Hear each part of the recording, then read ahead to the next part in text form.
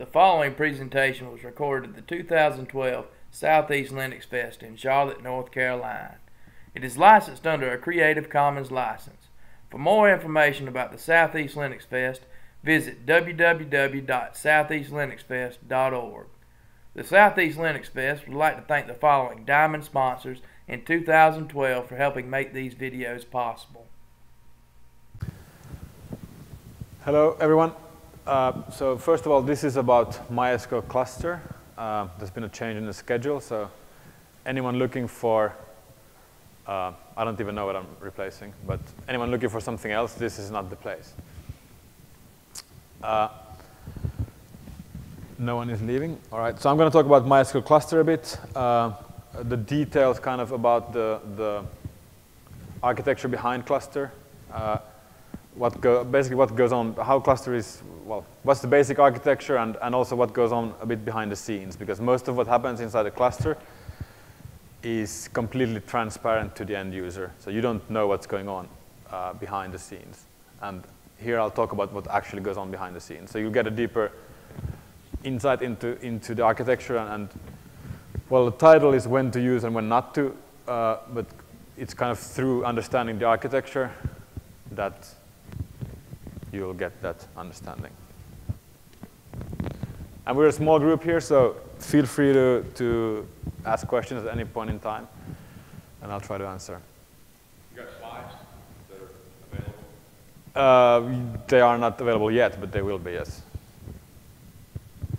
If someone asks me for them. I mean, if the organizers ask for them. I mean, I haven't sent them anywhere yet, so they should be available. All right, so let's start. First slide.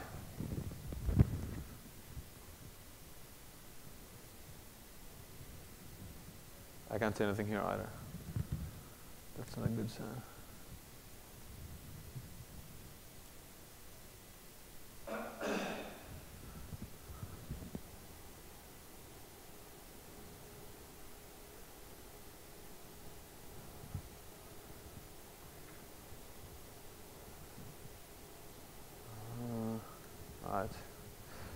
So first of all, has anyone here used cluster before, MySQL cluster before? No one? All right, that's good, that's good. Well, who uses MySQL before? Who has used MySQL before? Okay. So number one thing, MySQL cluster is completely different from MySQL. It's not the same product. So the name is in a way a bit misleading because it's not a cluster of MySQL servers. It's a different product. It uses MySQL as the front end, but it's implemented as a storage engine on the back end, which means that, for example, if you're using InnoDB or something like that, you will have to migrate to use MySQL cluster. You can't just, it's not a cluster of normal MySQL servers. So MySQL cluster has a lot of nice features, a lot of nice promises. So for example, there's synchronous replication between nodes, ACID transactions, row level locking. So ACID transaction and row level locking are similar features to InnoDB, right? Who uses InnoDB? Who knows what InnoDB is? Okay, good. So it's a transactional, cluster is transactional with row level locking. However, cluster only supports one isolation level, read committed. So no repeatable read or anything else. So it's only read committed. Cluster has a shared nothing architecture, which means that you don't need a SAN or anything like that. It runs on commodity hardware, right? So that's a good part. And it's automatic failover. So everything, or most things in the cluster are automatic.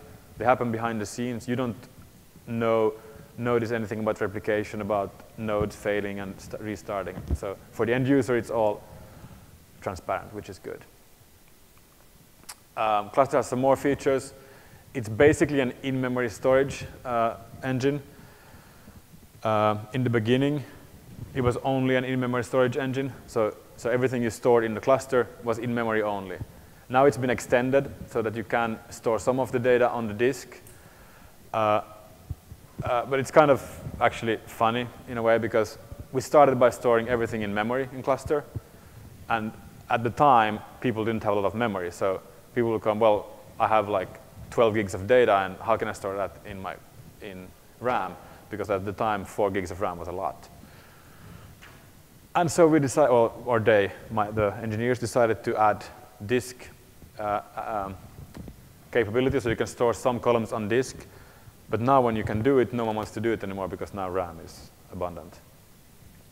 But so even if you can store some of the stuff on disk, note that cluster was developed to be an in-memory database, which means that basically it means that performance is much better for the in-memory part. If you store some of the data on disk, it has to be data that's not accessed all the time or has a less frequent access pattern than other data. But I mean, there are some very good use cases for this. For example, if you have blobs or something like that, which you access very rarely, then you can store the blobs on disk and have the rest of the data in memory, for example. So there are use cases for it. Cluster does have checkpointing to disk. So even though everything is stored in memory, there's still checkpoints written to disk so that the data is synchronized to disk in case of a complete cluster failure or in case of when you shut down nodes and restart them so that they wouldn't have to restart from scratch. They have stuff on disk as well.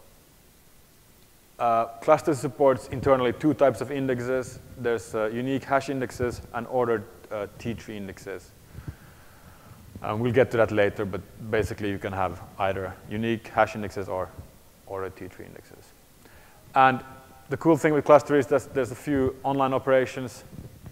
For example, you can do software upgrades without taking down the cluster. So because you have a cluster with lots of nodes, you can upgrade one node at a time, and your cluster stays online the whole time. So for the end user, again, they don't actually see that you're upgrading stuff because it stays online all the time. And cluster actually has some additional features that no other storage engine has yet. So some of the altered table operations can be done online in the cluster. And with online, we mean that the table is accessible by other threads. So MySQL has the annoying feature of all alter tables by default. Means we start by locking the table. Second thing, we start by making a copy of the table. And then we copy all the old data to the new definition and stuff like that, which is very slow. Alter table in MySQL is really badly optimized. And because the table is locked during the operation, it can actually be pretty bad. But cluster supports some alter table operations online, such as adding columns, adding indexes, and stuff like that. So you can actually add an index to a cluster table in the background. So the index is being added, and while the index is being added, all your clients can still access the data. So that's pretty cool. And this is currently only in cluster. All right, let's look at the architecture. So the cluster architecture differs quite heavily from a standard MySQL architecture because the number one point is that there is a separation between the SQL layer and the storage layer. So what you see here is well, you have your end users here, and they talk to, which could be, or Apache servers or whatever, talking to MySQL servers, and then separately there's a storage layer. So you have your MySQL servers somewhere, but they don't actually store any of the data, but the data is stored in this storage layer, which consists of data nodes. And these data nodes are separate processes. So you have each data node would be a process, most likely running on a separate machine. So you will have one machine per node, normally. You can also run multiple nodes on the same machine, but it's not recommended. So that's the basic of the cluster. You have MySQL servers, and you have storage nodes or data nodes. And of course, the storage nodes or the data nodes is where all the synchronous replication and all that stuff takes place. The MySQL servers, well, in theory, you don't really need them. You actually have direct access to the data node. There's a C API, a native C API, so you can actually access the data nodes directly. And there are also other APIs, Java API and so forth, to access the data nodes directly. So you don't even have to use MySQL servers. You can use the data nodes as kind of like a NoSQL solution as well. So you can actually combine. You can have some part that's kind of a NoSQL solution and some part you use the MySQL servers or something. Another cool thing with this architecture is, of course, the flexibility. you can have one cluster with 4 data nodes, and you can add MySQL servers to it if you need, right? So what do the MySQL servers do? Well, they parse the query, they optimize the query, and they process the data. So you can have 2 of these, you can have 4 of these, you can have 10, you can have 12. Basically, the number of MySQL servers has nothing to do with the number of data nodes. So you can change, variate here, yeah?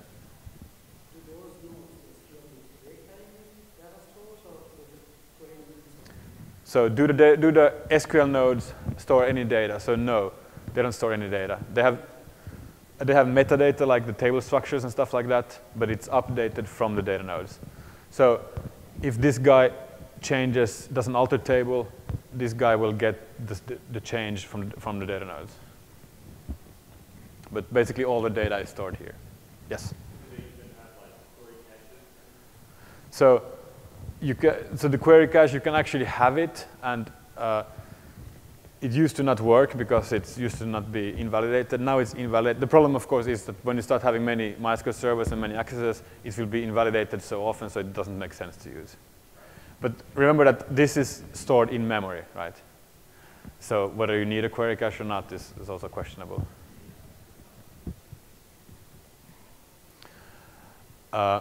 I mean, for the disk data, there is a buffer, but they are stored on the data nodes, not on the MySQL servers. So if you actually store something on disk, there's actually a buffer for, or a cache for the disk data as well, but it's stored locally in the nodes. Then there's something here called a management node, which seems like it would be a fairly important node because it's called management node, but it's actually not. The management node is only used well, it's kind of used for 3 things. Number 1 is configuration. So when you configure a cluster, the management node controls the configuration. So this is where you create the configuration file where you define the number of data nodes you want to have and stuff like that. And that's the management node who owns that file. So when your cluster starts up for the first time, or every time a node starts up, the first thing they do is they contact the management node and said, all right, I'm coming from this host, I'm node 4 or whatever, what is my configuration? And the management node will give its configuration, or if it's a node that doesn't exist in the configuration, it will tell the node, sorry, we don't need you here, shut down, and the node will shut down. So the management node controls the configuration.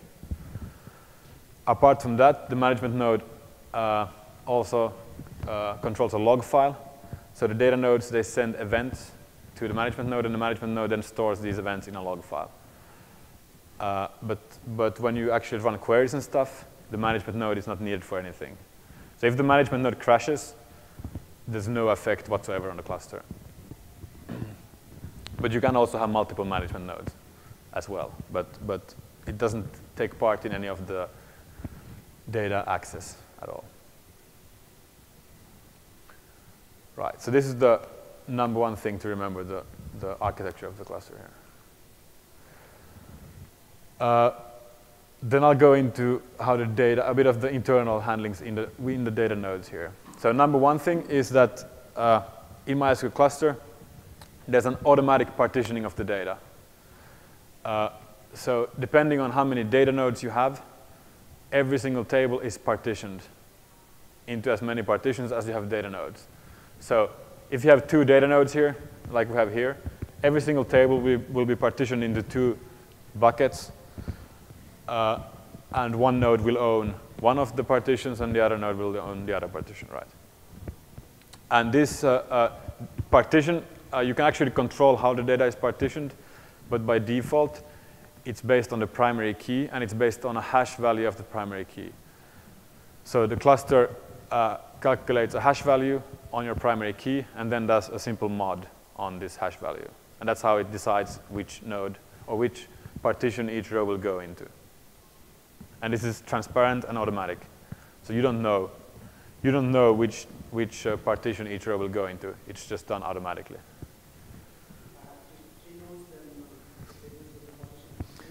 So that's a good question. So what happens when you have more nodes? So if you would have 3 nodes, well, first of all, actually, I need to say one more thing before I can answer your question. So hold on. All right, so this is good, but there's one thing missing, and of course, if node 4 goes down, we lose the green partition and we're dead because we lost half of the data. So there's actually also replication between the nodes. So each partition will exist in one node, but it will also be replicated to a different node. So if you have 2 nodes, well, both nodes will contain all of the data. However, one of the copies of the partition is a primary replica and one is a secondary. And this is important when you process queries, because all query processing will go first to the primary version. So this is kind of only a backup. It's not really used. It's only part of write transactions and only as a safety net. Right. So now I can answer your question.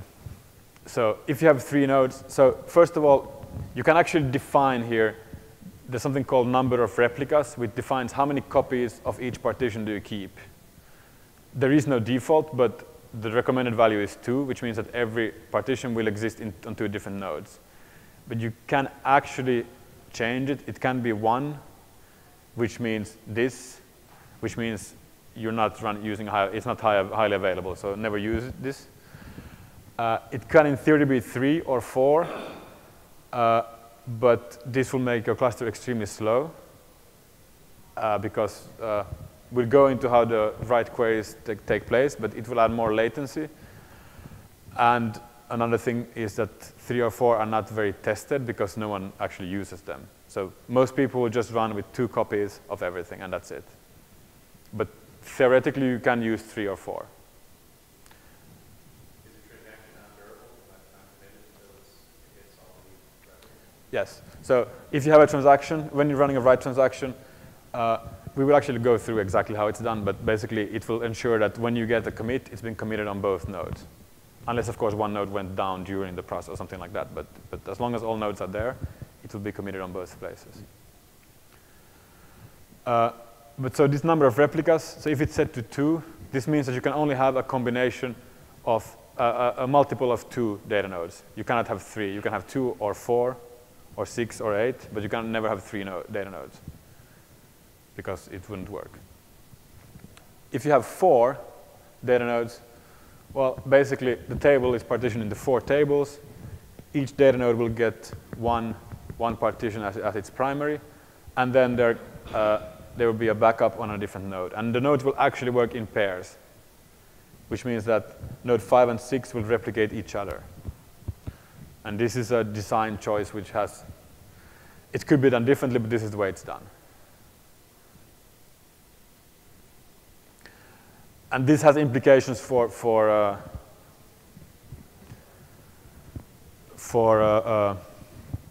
performance. For example, if a node goes down, let's say node 5 goes down, this means that node 6, the yellow partition here, will become the primary, where it was the secondary previously, which means that node 6 will have twice the traffic it had before. Because everything going to the blue partition and everything going to the yellow will go only to node 6. It won't be exactly twice, because the reads won't go twice, but all the writes, because the writes were already here, but all the reads, if you have more reads than writes, it will now have twice the amount of reads on this node. Which means that when you kind of configure your cluster, you have to be able to, each machine or each node has to be able to withstand twice the amount of traffic you have it in under normal circumstances. So if you see that you're running your nodes on like above 50% of utilization, it means that if you have a crash, you won't be able to handle your load because one of your servers will be overloaded.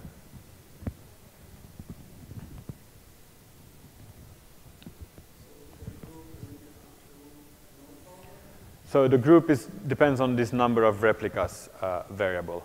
So it's configurable, but by default it's always 2, yes. So if what?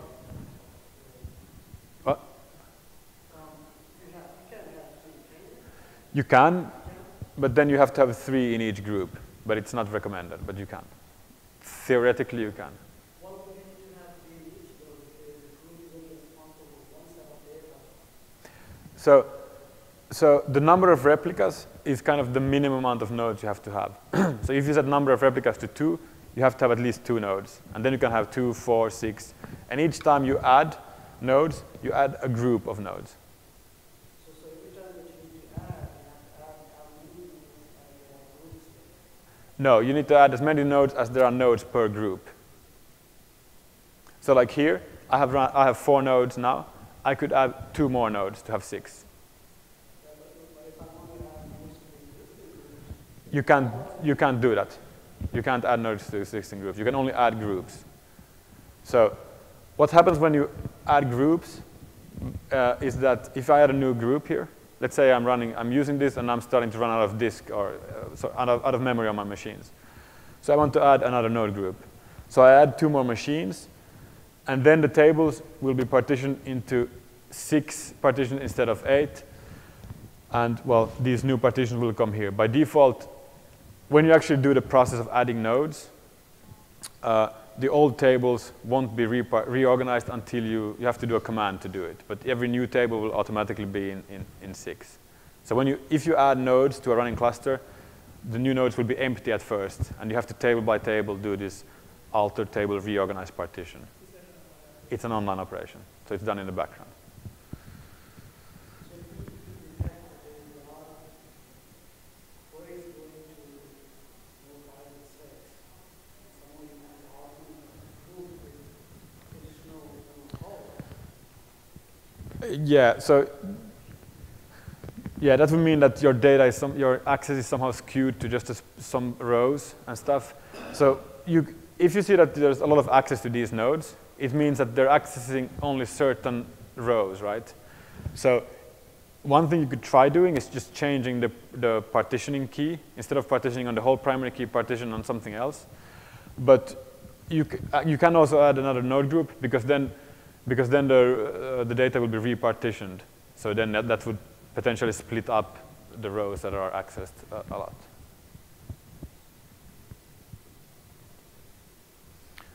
All right, any other questions about this, how the data is split up? So, so this is all automatic. You don't even see it. If you do a create table with engine cluster in MySQL, this will be done automatically. You don't have to worry about it unless you have some problems. And when you insert rows, update rows, you don't see any of this. It's automatic. Right.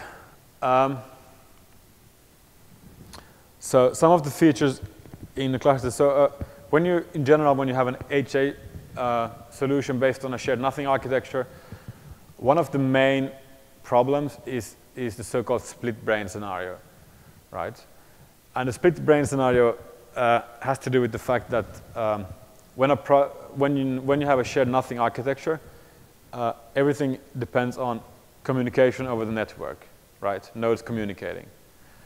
And the problem arises when a node does not answer. So a node is not answering communication.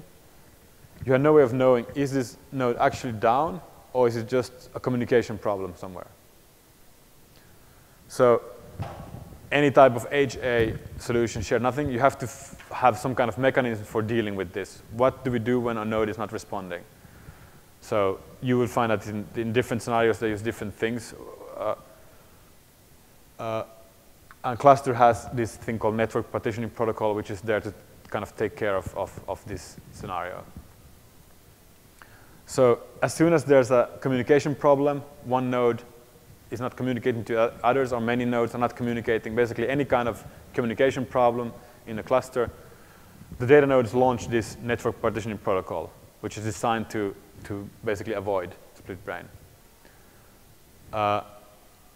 So basically, they have a few questions they ask themselves or the nodes, and that then determines whether the nodes can continue or whether they will actually commit suicide. So the first thing the nodes do if they have a communication problem is they regroup. So the nodes that can communicate, they regroup and say, all right, we can communicate. Let's do the network partitioning protocol. So the first thing they do is, all right, do we have at least one node group from each? At least one node from each node group. So do we have at least one from each of these groups, right? If the answer is yes, then we're good, we go to the next phase. If the answer is no, let's say node 6, somehow it gets cut off from the network. So node 6 will launch the same protocol. It will say, all right, do I have one node from each node group? No, it's alone. It will actually commit suicide. So this means that you don't need an external process for shutting down stuff when there's split brain scenarios, because they will actually commit suicide. So this guy will kill itself, say, OK, I can't continue. Then if they pass this, the second question they ask is, OK, are all nodes present from any of the node groups? And if the answer is yes, then the nodes know that no other network partition can pass phase 1. Which means that they know that they can continue as the only viable cluster. So I mean, the problem here is that we would potentially have two partitions of the clusters, both saying that they are the cluster, which means that you would write some writes here, some writes there, and it's no longer synced, and it's kind of game over. So that's why we have to make sure that only one stays up. So that's the second question. If they can't answer yes to this question, this means that we have an even split. So for example, if you have two nodes, so this scenario here, if one of the node crashes or there's a communication problem, you always have an even split, right? You always have one node and one node. So the first two questions won't help either of these, because they cannot determine. They neither will have all the nodes from a node group, and both of them will have, well, one node from each node group. And this is where phase 3 comes in. We ask the arbitrator. So we need a third external process that determines who can live and who can die. And this external process could be the management server. It could be any of the MySQL servers. The only rule is that the arbitrator is decided early, and during the network partitioning protocol, the arbitrator cannot be changed. So they are stuck with the arbitrator they had before they had a communication problem, which means that both will ask the same. And the arbitrator has a simple, actually, rule. The first ones who ask will get a yes. The second ones will get a no. And this basically process ensures that we will never have a split brain scenario in the cluster. You guys follow? No one understood a thing? No? You understood it? OK, cool. So, I mean, this is built in the cluster. Again, you don't have to worry about it. It's automatic. But it's just something you need to be aware of. You will see in the logs sometimes when you're in the cluster. So network partitioning protocol launch, blah, blah, blah, asked arbitrator, arbitration 1, and stuff like that. And again, if you have just 2 data nodes, which is like the minimal configuration, you will have this every time there's a problem. It will go to the arbitrator, and they will ask the arbitrator every time.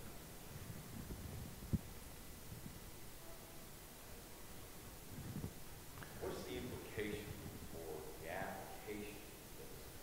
You know, because in a sense, some part of your data is not going to be available if the arbitrator decides to continue operating. But no, all of your data will be available. That's the whole point.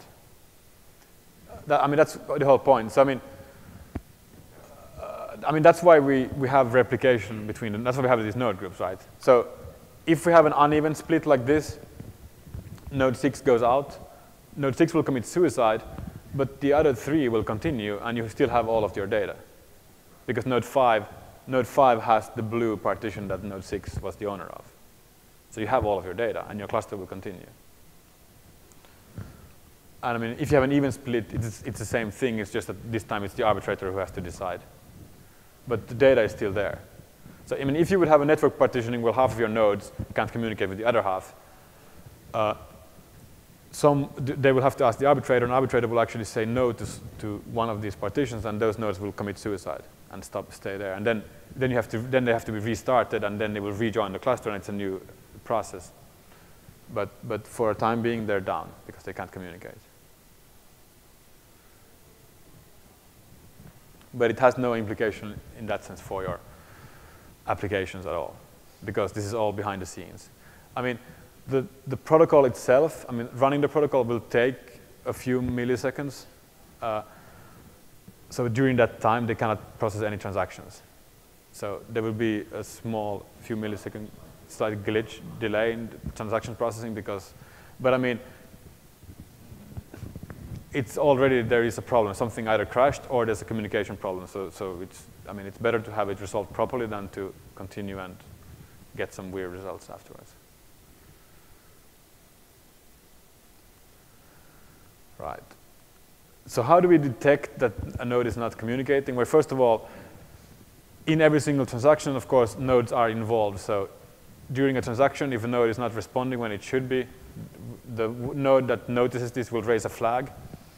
But there's also a heartbeat circle between nodes. So the nodes send each other heartbeats. And as soon as one node hasn't sent these heartbeats for three consecutive times, the receiving node will raise a flag again and say, OK, node 6 is not sending its heartbeats. Let's exclude it.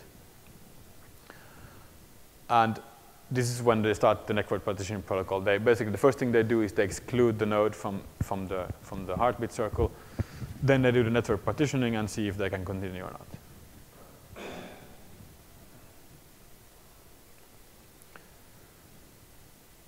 And so basically, the heartbeat circle is kind of the last line of defense. If for some reason, during transaction processing, you don't notice that the node is actually down, its connection is just hanging or something weird, then the heartbeat is kind of the last line of defense. So the longest time it takes to detect a node failure is 3 heartbeats. By default, the heartbeat is, I think, 2 seconds. So 6 seconds is kind of the longest it can take to detect a failed node. And this, again, can be tuned up or down, depending on your systems. But you can detect a node failure earlier as well. Right. So let's look at how transactions are actually processed within the node. So what happens is that your client, whatever it is, sends a request, transaction request, to a MySQL server. And the MySQL server will then talk to the data nodes. So the MySQL server, or the SQL node here, sends a transaction request out. And one of your data nodes will become the transaction coordinator for this transaction. So every single transaction always has a transaction coordinator. But the transaction coordinator here is actually one of the nodes. So every node has the capacity of becoming a transaction coordinator, and well, they will be. And how this is selected, how this transaction coordinator is selected depends. There's a few ways the MySQL server can select the transaction coordinator, but the kind of the easiest to understand is the round robin. So there's a few options, depending on whether the MySQL server and data node processes live on the same machine or not and stuff. But let's say that the default, the easiest is just round robin. It is just one of the nodes, right? You don't control it. You can control it. If you have simple queries, you can try to control it to optimize stuff, but you don't have to worry about it. So one of the nodes becomes a transaction coordinator. Right. So this is a write transaction, because a read, of course, is simple.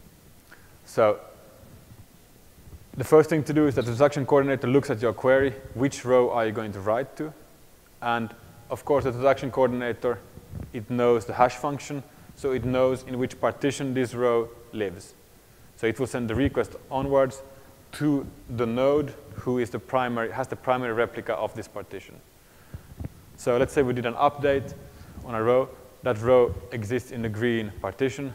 We send it to node 3 because node 3 has the primary replica of the green partition, right? Everyone is OK so far? Yes? What if my access is not on the If you're if you're right, you mean you're writing based on something else? I'll get to that, but I'll get to that. It makes it a bit more complicated, but basically the end result will be the same. It will just make it a little more complicated transaction. That's all. Right. So this is a transaction where we base it on the primary key. All right. So the transaction goes to the primary to the node with the primary replica. And this is where the locks are now taken. So the primary replica will actually lock this row now, because we're doing a write, so the row needs to be locked. So this is where it's locked.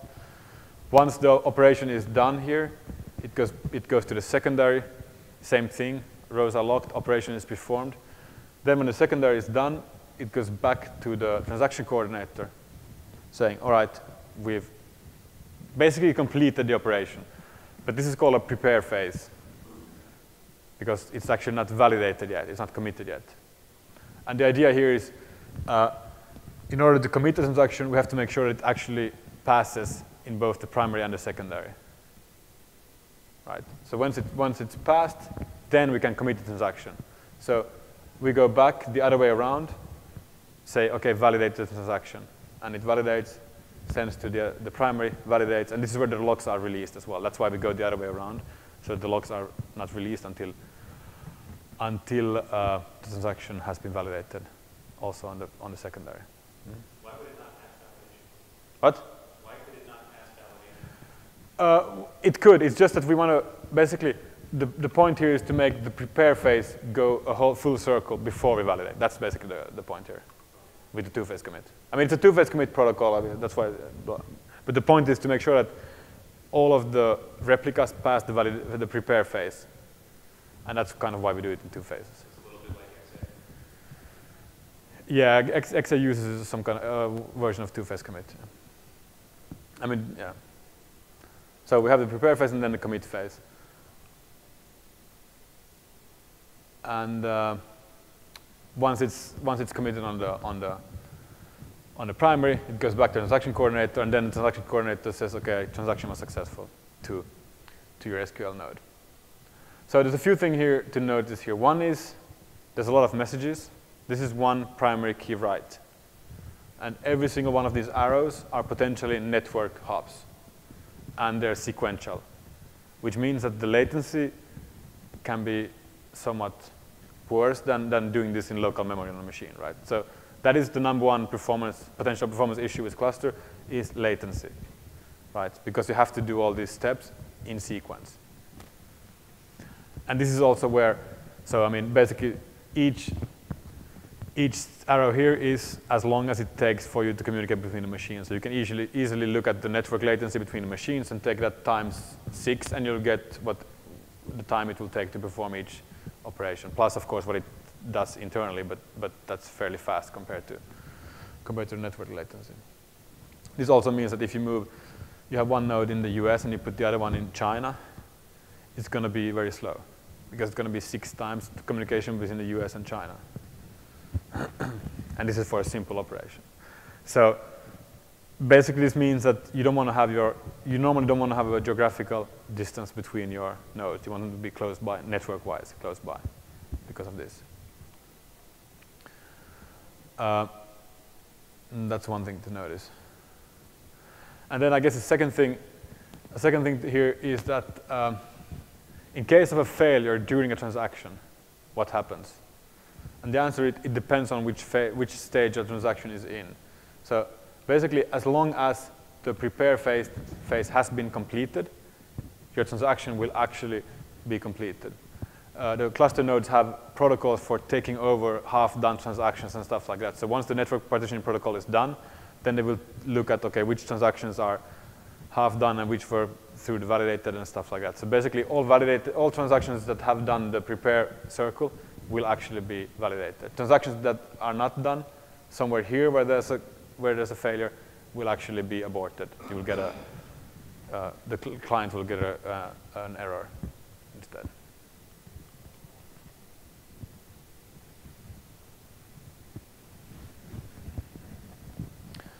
Any questions about this? Right, so that's a two-phase commit. So I already talked about this. There's 2 types of indexes. I'm running out of time here, so I'm going to do this quickly. The big thing to notice here is that because the data is distributed, having a global index is actually not that easy because, well, how do you maintain it and stuff like that? So that's why if you want to use an ordered index, so ordered, of course, meaning that there's structure, you can use it to do range queries and stuff like that. What the cluster does is that it creates a local index. So each node will have a tree index, which is only covering the rows that exist on this node. Right. This means that if you use this index to search for rows, you will have to launch this search on every single node because you don't know which node will actually have the rows and which won't. So that's the drawback. But the good part is it's quite easy to maintain and it doesn't cost a lot. Then there are unique hash indexes as well, and they are implemented in the cluster as hidden tables, so it's a fairly complex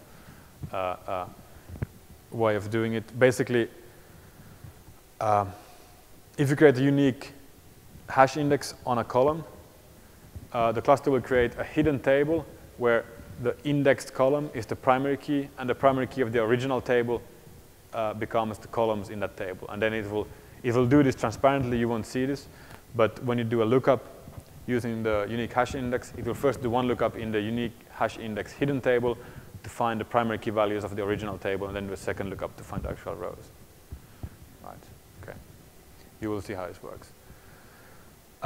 So basically, internally, the cluster supports 4 native operations.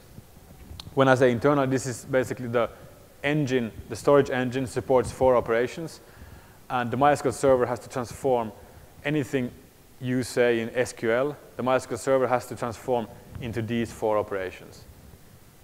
Right? So if you write a 9-table join with where clauses and whatnot, the MySQL server has to boil them down to these operations and then combine them somehow. So the first operation is, of course, primary key operations, so reads and writes. The second is unique index operations, ordered index scans, and full table scans. And that's all. That's the only thing the cluster supports internally. So everything else is a combination of this. So I'm going to show now basically how these operations happen inside the cluster.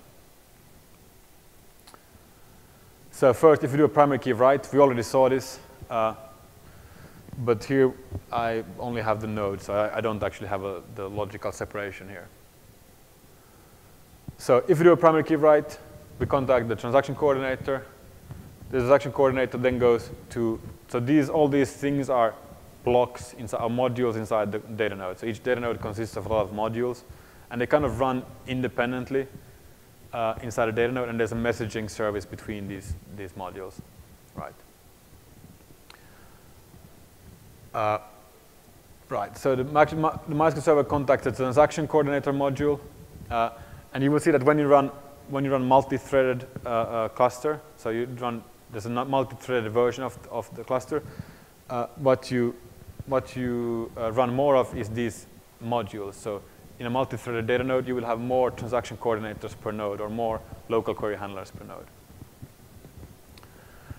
Right, so you contact a transaction coordinator, then the transaction coordinator contacts the local query handler of the node where the row resides, who then goes to the ACC block and the tube block too. ACC block is where the primary key values are, and the tube block is where the actual rows are.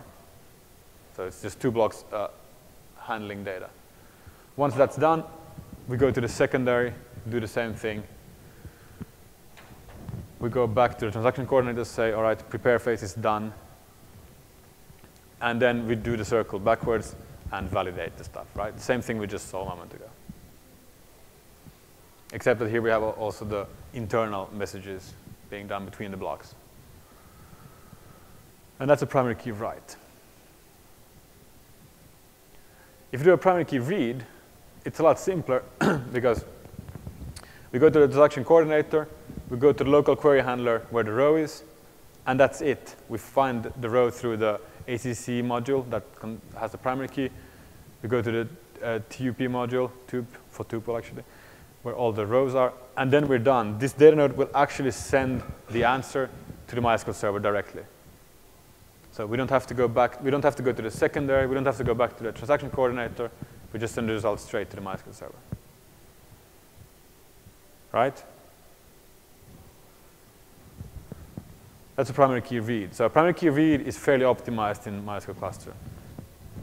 And that's actually, normally if you look at performance benchmarks where MySQL cluster looks really good, it's mostly primary key reads. That's what it's optimized for. Cluster is really fast at primary key reads.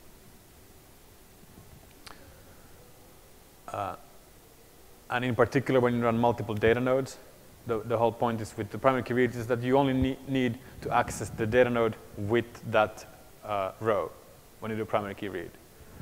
Which means if you have 8 nodes, you can actually run 8 primary key reads at the same time. I mean, exactly at the same time. Because each node, you only need to access the node with the row, which is the cool feature with the primary key reads.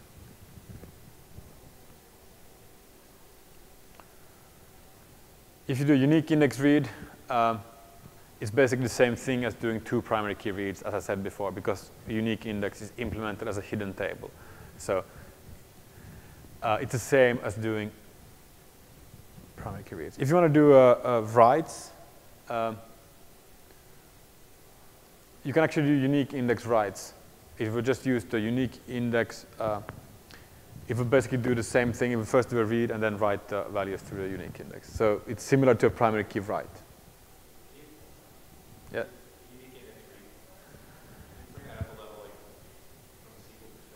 So again, from a SQL perspective, it looks the same. You say, you have a unique index on a column, and you do a lookup where you said a where clause on that column. And the MySQL server will then transform this into a unique index operation on the cluster level. It has to be an equality, yes. That's why it's called unique. I mean, that's why it's only unique. But it won't do a range scan. No. If you use a range scan, unique index is useless because it's a hash index. So then you will have to have ordered indexes, or then otherwise it's full table scans. So, I mean, the unique hash index is a bit peculiar for the cluster, but yeah. It has to be unique, first of all. So you can't even have collisions to create a unique hash index. So it's not that often that you can actually create one. So most of your indexes, you will have the primary key, and then you will have ordered indexes on the rest of the columns most of the time. So if you have an ordered index read, what happens? Well, the transaction coordinator will have to contact all of the data nodes. Here it is only 2, but if you have 8, it will contact all of the 8 nodes, and each node will then use the local index to find the rows that match on this node and send them over. So the cool thing with this is that it's actually done in parallel as opposed to sequence. So you don't have to wait for node 1 to send the results and then you go to node 2. But so the transaction coordinator contacts all of the nodes, and they independently work. So I guess similar to, I don't know, MapReduce, anything that's distributed basically. So they independently do their lookup and send the results. And then the MySQL server here gets the results and then makes sure that in a buffer and basically waits until all the nodes have answered, and then it creates the result. Can you do, yes, but they're done by the MySQL server. But aggregations are always done by the MySQL server. So cluster doesn't have any internal aggregation functions. But this will still be fast because you're using the index to access the rows, right? Well, if you do a full table scan, it's actually the same thing, except that you don't have an index to find rows. You just send everything, right? What's not said here is that MySQL has something called push down condition. So basically, if you have you do a full table scan with a where clause, the where clause is actually pushed to the data node. So they actually filter the rows already here. So they don't send everything to the MySQL server. And this, I'm pointing this out because this was not always the case. In the first version of Cluster, this didn't exist. I mean, Cluster had the functionality, but it wasn't used. So if you did a full table scan with a where clause, every single node sent everything they've got, which could take a really long time because it's over the network. And then the MySQL server had to do the filtering, which made all full table scan queries really, really slow because you had to send everything over the network. But because now this is on by default. Now you actually filter them on the node, so you don't have to send everything on the network, which is good. And that's basically it. These 4 operations is only thing Cluster supports internally, and everything else is a combination. Right. So some optimizations you can do is, first of all, condition pushdown, I just mentioned, because then you don't have to send everything, you send less data, and this is done automatically.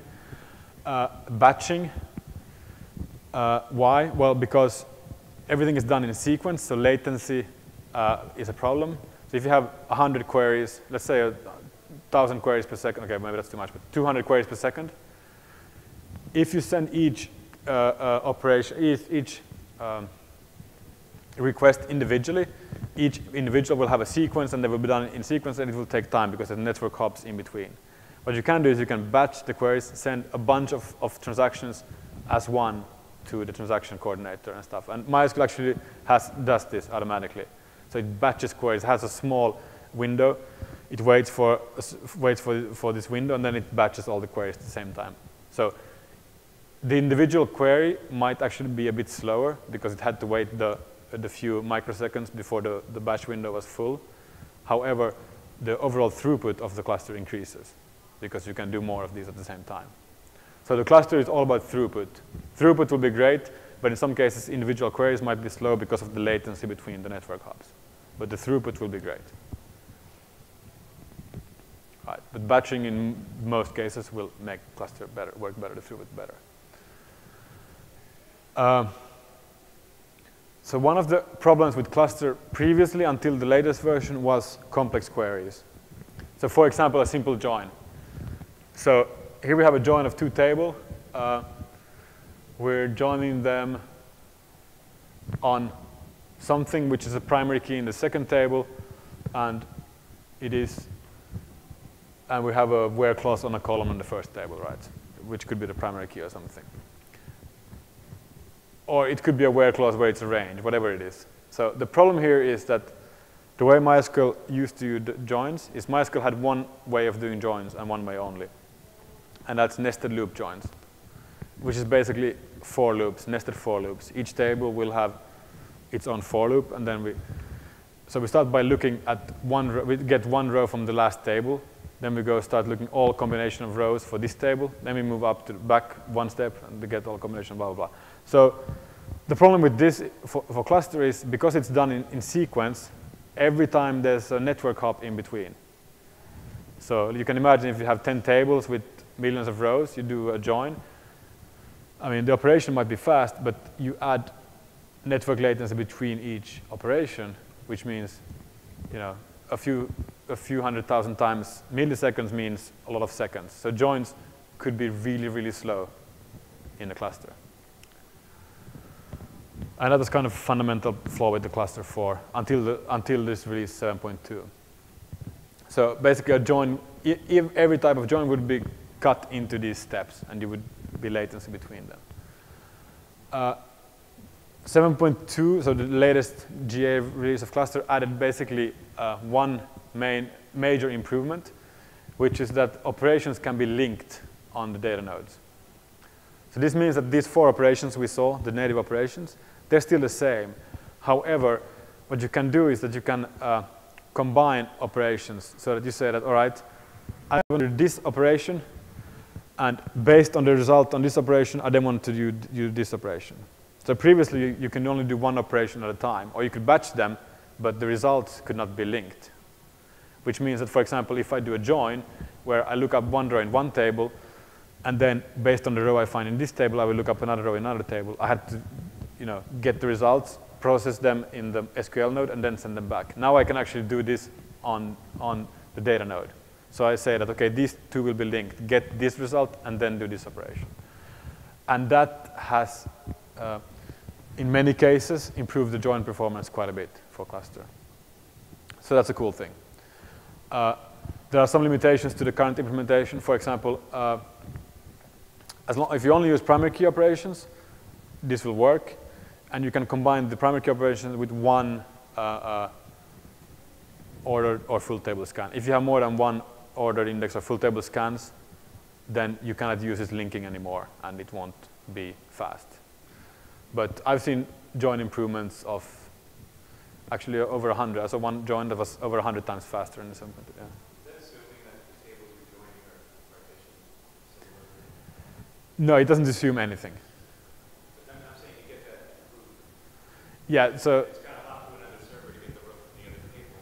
What do you really need? well, it will still gain because you don't have to send the results back to the MySQL server. So I mean, that's kind of the problem previously. You had to send every single middle step had to be sent to the MySQL server. So now it will be communication between the data node. The transaction coordinator will coordinate this instead of the MySQL server, so it's less network hops. And of course, for all the rows that are on the same node, it's even faster because it's local messages. So it will make it faster in all cases and really fast in many, but not all. And you can actually improve, in theory, you can actually help this, because as I said, the partitioning is by default the primary key, but you can change the partitioning for some tables. For example, if you have a table with a primary key, you have another table with a composite primary key, where one of the columns is the primary key of the first table. You can actually change the partitioning of the second table to be only of that same column. So that, for example, let's find something quickly. Let's say you have a social network, you have accounts, and you have accounts, the friends of each account, right, in a secondary table. So you can have the secondary table to be partitioned only on the account part, not on the friend, not on the whole combination of account and friend, which means that my max account in the secondary table, all the rows containing my friends will be on the same partition as my account. So I can get my account and the list of my friends on one partition. Then if I want to go more details about my friends, then I have to go elsewhere. But basically, I'll get the basics from just one partition, which, I mean, stuff like that you can do to make it even faster. Right. So let's look at a simple query. So the same query we just saw. And we can see with explain. Do you guys know explain? Good. So with explain, you actually see stuff here. Does anyone see this? So in the extra column, you see stuff, and I've actually magnified it. So I've removed all the other columns, right? We only have the extra columns. So the other columns will just show normal explain stuff. But in the extra column, you actually see this stuff that has to do with the cluster join linkage. So here I had two different queries. One is doing a primary key lookup, so very efficient, and the other one is doing an ordered index scan combined with a primary key lookup. And both of these can use this new feature of 7.2. So you get this stuff in the extra column.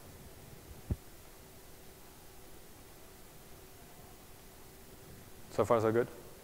So basically, if you haven't used cluster before, start with 7.2. Don't go and use the versions that don't have this feature. All right, is there anything else? Well, so if you use the multi-threaded version, so the cluster comes in two, or the data nodes come in two versions. There's one that's single-threaded and one that's multi-threaded. If you use the multi-threaded version, actually everything you saw up to now is wrong. Well, actually not exactly, but if you use the multi-threaded version, basically the notion of data node becomes a bit fluid, because in the multi-threaded version you will have, what it launches is that it launches several transaction coordinators per node process, several local query handlers per node process, and so forth. However, the tables are partitioned based on the amount of local query handlers, not the amount of data nodes. Right? So it will just change how many partitions you have and stuff like that. So if you're using the multi-threaded version of MySQL cluster, you will actually get a lot more partitions than what you have data nodes. And in 7.2, the latest, well, this is not the latest anymore, but basically you can have up to 36 threads per data node. And you can actually specify how you want these threads to be divided amongst the different blocks. So you can say, okay, I want 10 transaction coordinators per node and 20 local query handlers, for example, or something like that. So you can really fine-tune how you want this multi-threaded thing to work.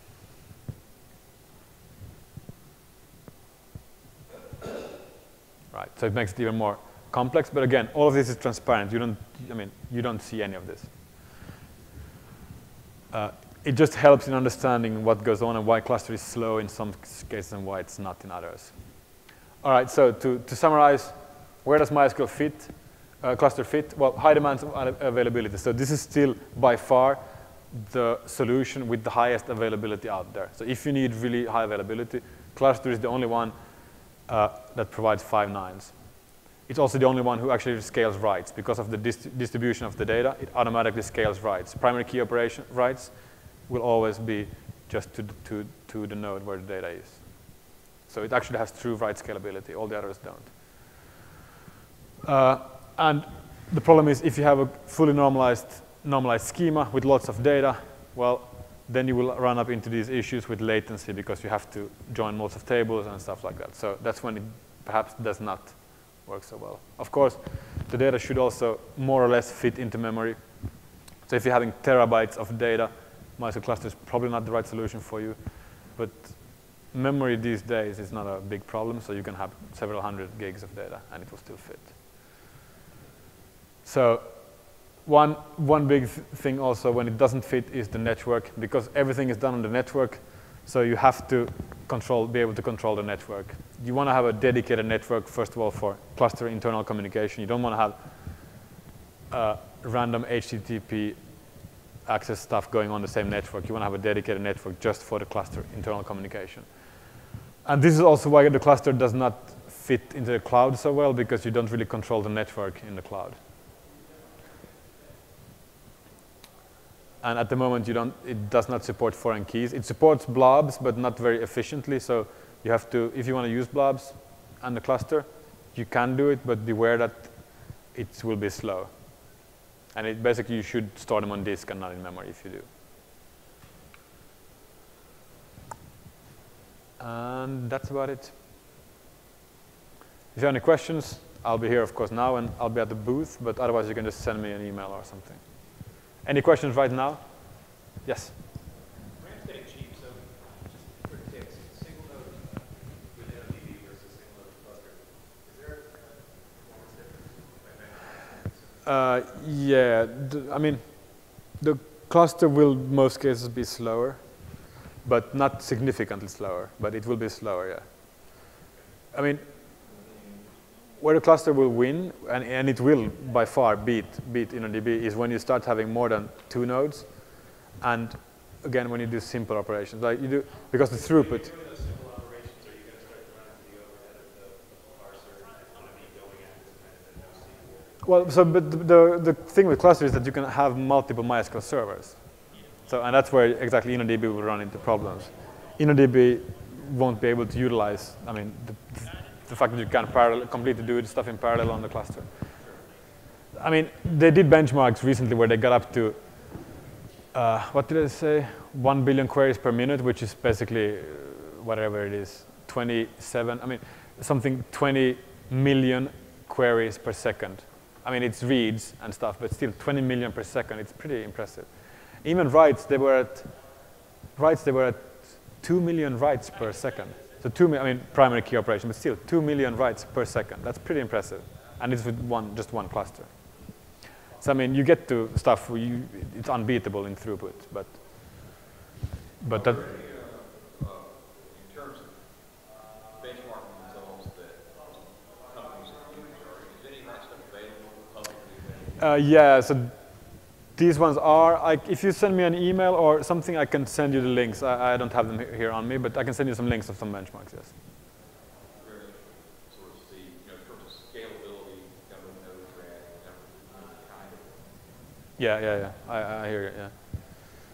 But I mean, the problem is that it depends so heavily on the types of queries you use, right?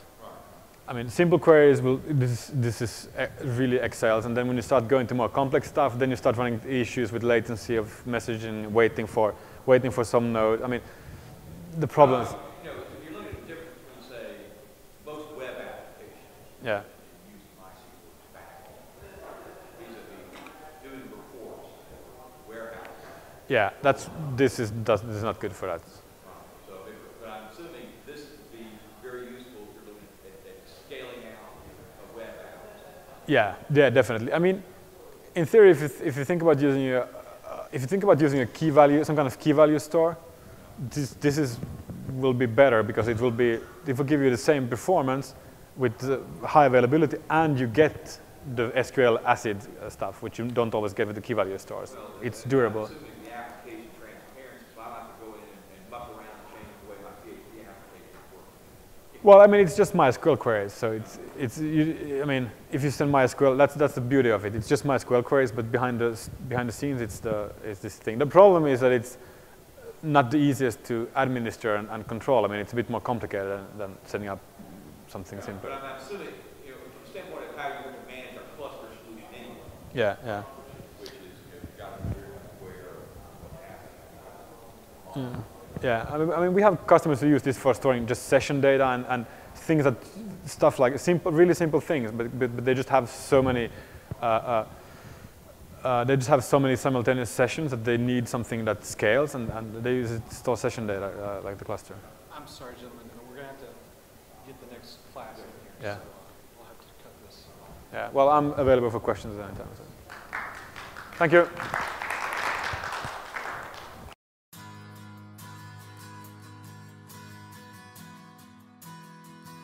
Cloud stacks are everywhere. This is the way to better utilize all your resources, and it makes managing all your resources pretty easy.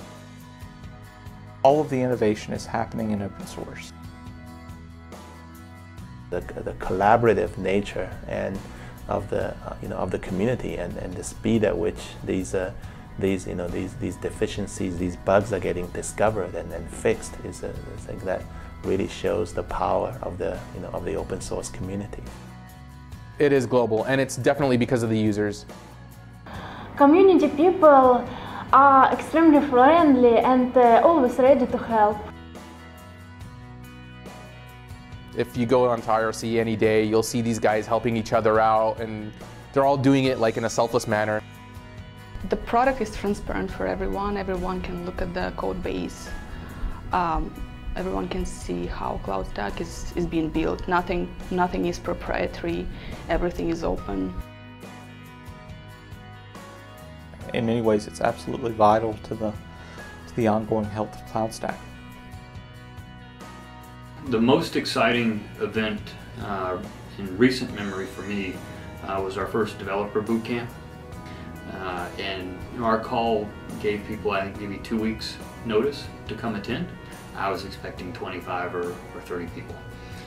So we ended up with 87 people and had to go get more chairs into the room twice. Everything within cloud computing is commodity and is open source.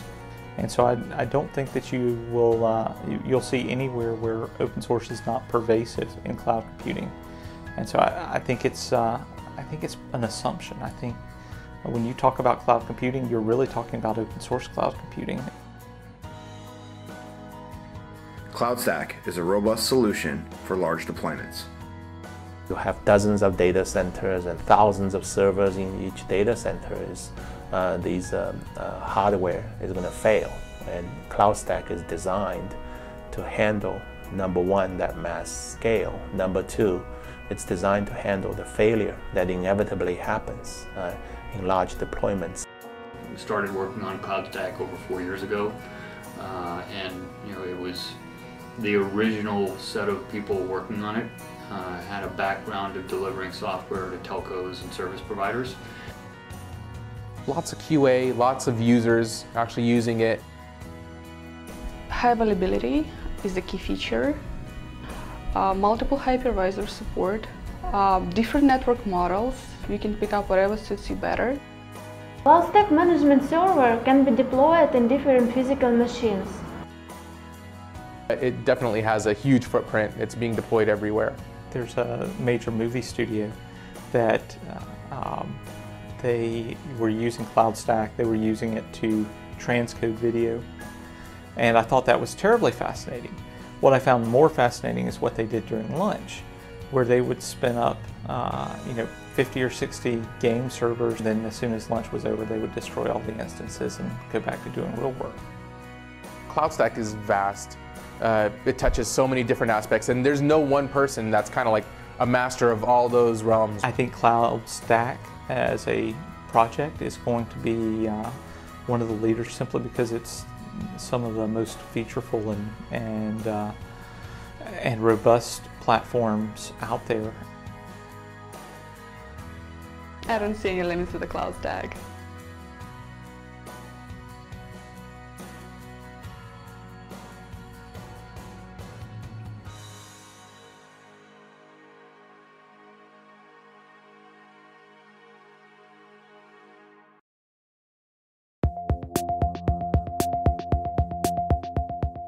When we created Asterisk over a decade ago, we could not have imagined that Asterisk would not only become the most widely adopted open source communication software on the planet, but that it would impact the entire industry in the way that it has. Today, Asterisk has found its way into more than 170 countries and virtually every Fortune 1000 company.